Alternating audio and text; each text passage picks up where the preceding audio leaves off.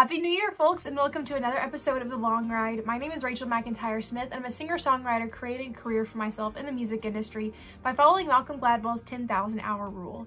I started this series of filming my 10,000 hours on January 1st of 2020, and since then I've put in 4,980 hours of work, and since my last update, I have put in 1,413 hours. And those hours have been spent creating content for social media, releasing new music, playing shows, networking, writing songs, and recording and planning my next EP, which will be out in 2024. But a lot of the stuff that I've been working on is stuff that's sort of been behind the scenes that I think might start paying off in 2024. Here are my updated statistics as of December 26th, 2023. On Facebook, I have 746 followers. On Twitter, I have 460 followers. On Instagram, I have 2,124 followers.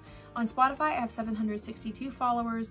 On YouTube, I have 515 subscribers. And on TikTok, I have 6,020 followers. So here's what I've been up to for the past year. Something that really affected my music in 2023 was in March, I had to get a tonsillectomy. And that was my first ever surgery, so I was really nervous about it. I actually recorded over 200 videos the night before because I was afraid I was never going to be able to sing again. So there's so many videos I still haven't posted, but that recovery went really good. The medicine they gave me made me laugh uncontrollably. Her little paws look funny.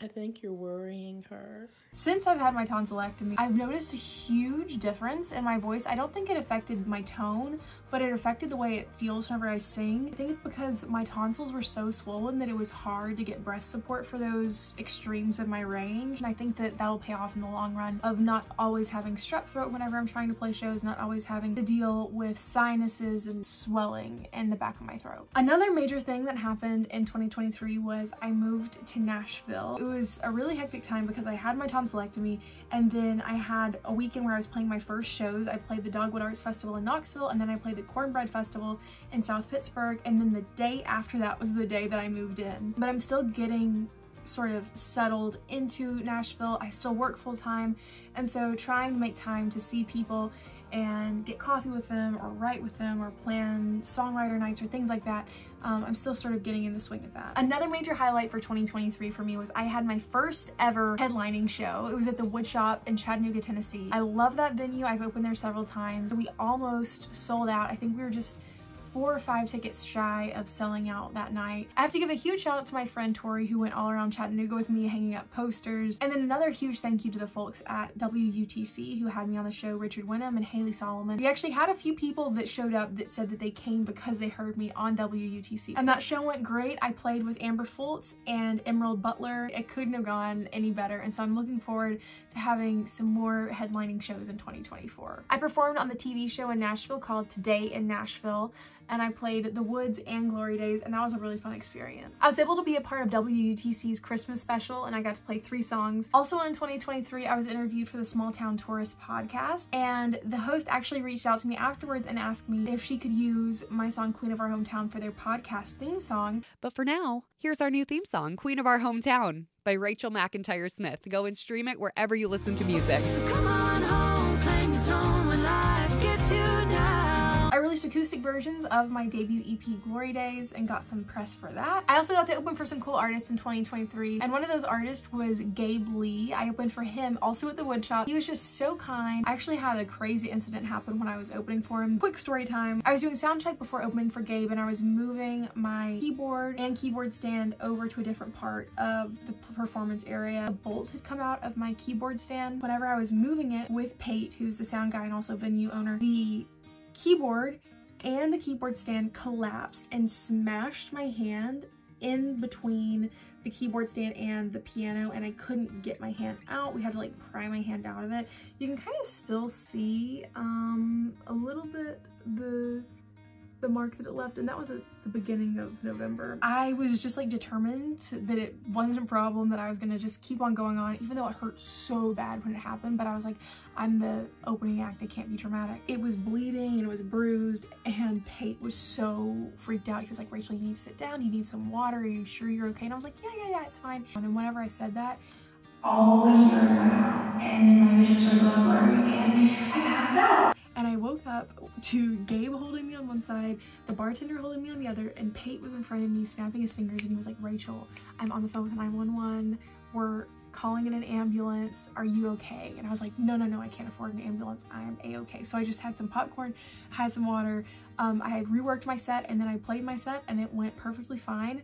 And Gabe was so nice throughout that whole thing, and he actually ended up inviting me to play at his record label's Christmas party. If you've been following my music for a while, then you've probably seen one of my videos where I talked about Grady Smith, the country music YouTuber, posting about my music. Because he started posting about my music, I saw some huge gains in 2022, got my first Spotify editorial playlist, got my song played on BBC Radio. Well, just a few weeks ago, I got to meet Grady Smith at Gabe Lee's holiday party. He was so nice. He's exactly the kind of person that you would want him to be. Another really cool thing that happened in 2023 was I released my first ever Christmas song called "'Tis the Season to Stir the Pot." 'Tis the season, spread some cheer, stir the pot while you are here. That's what the holidays are for. Aaron Anderson, who I've been working with for a couple years now, told me that I needed to put that song out in mid-October if I wanted it to land on one of the Spotify editorial playlists. But I felt really weird releasing that song on like October 20th. But on November 5th, I got a notification that "'Tis the Season to Stir the Pot"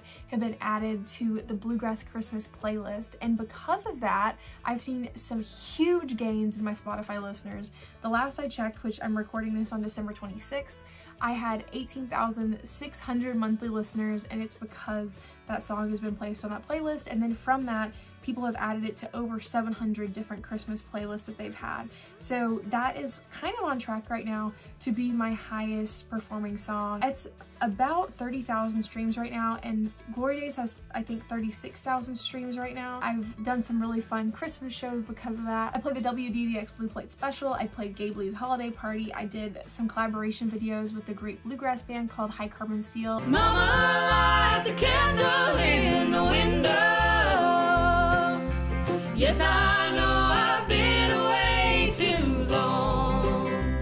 I played at the Oliver Springs Community Christmas Concert. I played at Main Times 24 in Chattanooga. And then I opened for Janelle Arthur at the Capitol Theater in Lebanon, Tennessee for her Christmas concert. So it's been a really busy December. I hope that I can sort of build upon that momentum that I've had with this Christmas song and lead me into 2024 with my new releases. I'm really excited to share this next EP with you guys. It's got my favorite songs I've ever written on it. I've been working with Dre and Michael again in Chattanooga to record that, and I've been planning cool things to go along with that EP. I'm gonna be working with the same publicist who did such great work with me for Glory Days, and so I'm really looking forward to 2024. Another cool thing is now Glory Days can be bought inside Jefferson Drugstore in Oak Ridge, and so that's the first place that's ever actually sold my CDs in store, and so that's really cool. Hopefully some folks will be able to find my music through that too. Huge shout out to Melanie Tackett for arranging that. I just want to say thank you to everybody who has joined me along this journey in 2023. I've really enjoyed playing all these different shows and finding you guys online who have related to the music. I just feel like we're just getting started, and I can't wait to see what 2024 holds. Special thank you to Krista Metler, who is an incredible publicist I've been working with, Aaron Anderson, who I work with, she's my consultant. Thank you to my friends who have shown up to my gigs. I'm really hopeful for what 2024 is going to hold. And so if you're here for the long ride and you want to see if the 10,000 hour rule works, make sure to like and subscribe, and I'll be putting out a next video shortly. Bye and Happy New Year!